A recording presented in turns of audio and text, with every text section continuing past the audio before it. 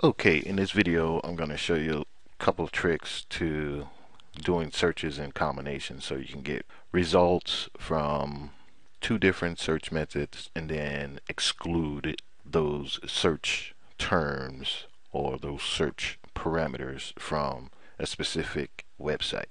Let me show you what I mean. So come right down here. I'm going to paste in what I have here. So let me explain to you what's going on here.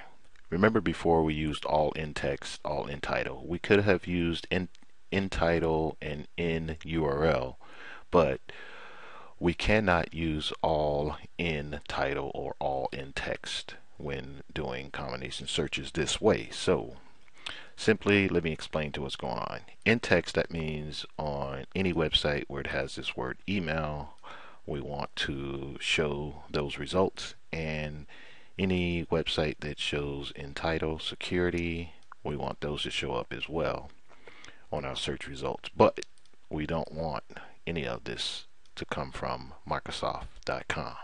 Okay, so let's just do a search without the Microsoft.com and see what comes up. And it's probably one of the top once we get past all these ads. And sure, it's on the first Microsoft. Here, Microsoft.com. Microsoft.com. Okay, so let's put back in our other parameters. Make sure we give it a space there. Then hit search. And as you can see, we do not have any Microsoft.com sites revealed. Okay, now let me show you another search method, or another combination search method. Okay, so I'm going to paste in what I already have, and this is what we have: sleep recommendations, and we want to search .edu sites, and we want to search cdc.gov sites. Okay, so those are the only sites, or one of these, or. Okay, remember the operator or. So let's hit enter, and it will return out of our .gov. You can see all of our .govs. Here's a .edu. Here's another .edu, and another .edu. Looks like a lot of edus, and more edus down here. So the only one on the first page that we saw from the .gov was up here. Well, 1, 2.